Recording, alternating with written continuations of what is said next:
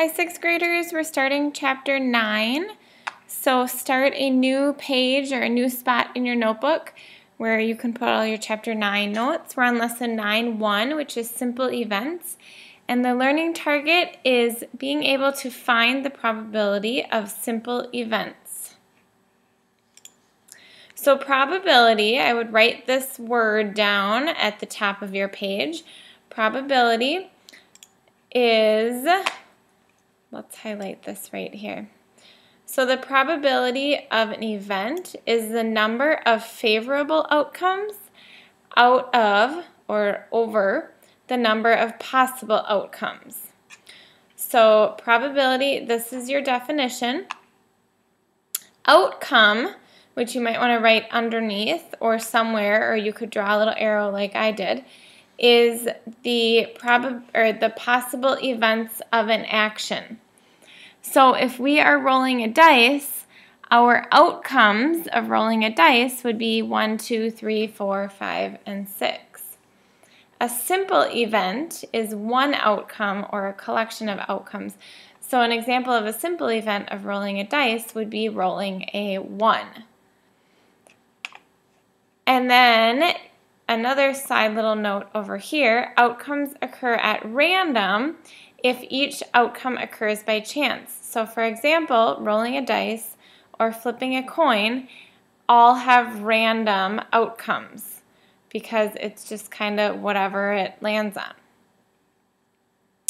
So get all this written down nice and neat in your notebook. When we talk about probability, we want to write the answer as a fraction in simplest form, or sometimes we can convert it as a percent. So we need to remember that we write it in simplest form as a fraction or a percent.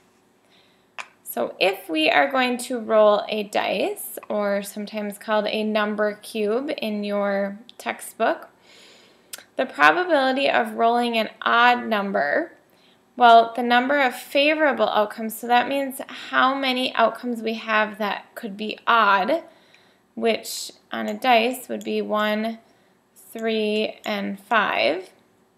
So that means we have 3 possible outcomes that could happen of getting an odd number, and then the total number of outcomes would be 6 because we could roll a 1, 2, 3, 4, 5, or 6. And then we have to write it in simplest form, so 3/6 is the same as 1/2. So the probability of rolling an odd number is 1/2. If we wrote that as a percent, we know that 1/2 equals 0.5, which equals 50%.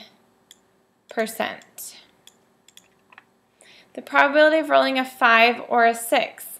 Well, our number of favorable outcomes or possible outcomes that could make this true is getting a 5 or a 6. So that's 2 outcomes. And then there's still 6 possible outcomes because we're still talking about rolling that dice. So 2/6, if we simplify it then, is 1/3. And we know that 1/3 is the same as 0.3 repeating, which then is approximately 33.3%. So you have a 33.3% chance of rolling a 5 or a 6, or 1/3. Probability of rolling a prime number. Well, we have to think about what prime numbers are included on a dice. 1 is not a prime number. 2 is a prime number. 3 is a prime number. And 5 is a prime number. So 3 favorable outcomes. Total number of outcomes again is 6. Simplify that to 1/2. And then we also get 50%. Okay, the New York Philharmonic brass instrument players. Here's a list of all of the number of players. So the probability of picking a player that is a trumpet player, we look at trumpet, and there's 3 trumpet players, and then we write it over the total number of players. So 6 plus 4 is 10, plus 3 is 13, plus 1 is 14. And we cannot simplify that anymore. So 3/14 would be our fraction in simplest form. And then if we take 3 and divide it by 14, we get 0.214, which is 21.4%. The probability of picking someone that's a horn or a tuba player. So horn is 6, tuba is 1. So there's 7 possible players that we could pick. And then again, we still have the 14 players in the whole band. And then 7/14 we know is the same as 1/2, which is also the same as 50%. The probability of picking a brass player, well, they are all brass players, so then that means that we could we have 14 favorable outcomes out of 14 total outcomes. 14 out of 14 is 1, and if we make that into a percent, it's 100%. So we have a 100% chance of picking a brass player. And then probability of picking a flute player, there is no flute players in here, so that would be 0 out of 14, or just obviously 0. And then if we look at the spinner, the probability of spinning an odd number would be 1 or 3. So we have 2 options, or 2 favorable outcomes out of 4 total outcomes, which equals 1/2. And we know that that's 50%. The probability of rolling it or spinning an even would be the same, because now we have 2 and 4, so 2/4, also 1/2. And the probability of spinning a 2, there's only 1 2 on the board, so 1 out of 4, because there's 4 total outcomes. 1/4, and we know that that equals 25%. So when we're talking about probability, the probability that an event will happen can be anywhere from 0 to 1, including 0 and 1. So this is something that you want to write down. Maybe that probabilities are always between 0 and 1.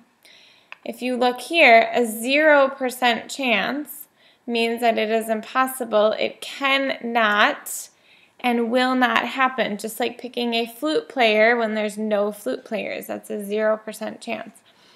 And then if we look on to the other side, a 100% chance means that it will for sure happen. It is going to happen. So a lot of times we hear about percentages and chances of something happening on the weather when we're watching the news, and they'll say like there's a 50% chance of snow or a 75% chance of snow. So when we're thinking of percents like that, the closer it is to 100%, the more likely it is going to happen. And then vice versa, the closer to 0, the less likely that it's going to happen. Ramon's teacher uses a spinner similar to the one shown at the right to determine the order in which each group will make their presentation. Use the spinner to find each probability right as a fraction in simplest form. So this time we're finding the probability that he does not pick group 4. So if he's not going to pick group 4, then that means he can pick 1, 2, 3, 5, and 6. So we have 5 favorable outcomes out of 6. So our probability that he's not going to pick group 4 is 5/6. The probability of not picking group 1 or group 3, this time we have 2 groups taken out of the mix. So that means he can pick 2, 4, 5, or 6. So 4, 6, which is the same, as 2/3. We know that that equals about approximately 67%. 5, 6, we know is, 5, 6, if we take 5 divided by 6, we get 0.8 and then 3 repeating. So we're just going to round it to 83%. So complementary events is when the sum of the probabilities is 1 or 100%. So this is something that you want to write down in your notebook as well. So the probability of not picking group 4, if we look at that one, the complementary event to not picking group 4 would be picking group 4. So then we would write it like this: the probability of picking 4, and then the probability of not, I'm just going to write not 4. So the probability of picking 4 would be 1/6, and then the probability of not picking 4 would be 5/6, is what we just figured out before. 5/6 plus 1/6 equals 1. 1/6, if we do 1 divided by 6, we get approximately 0.16 repeating, so we're going to round up to 17%. 17 plus 83 equals 100. The probability of not group 1 or 3, the complementary event to that then, would be the probability of picking 2, 4, 5, and 6.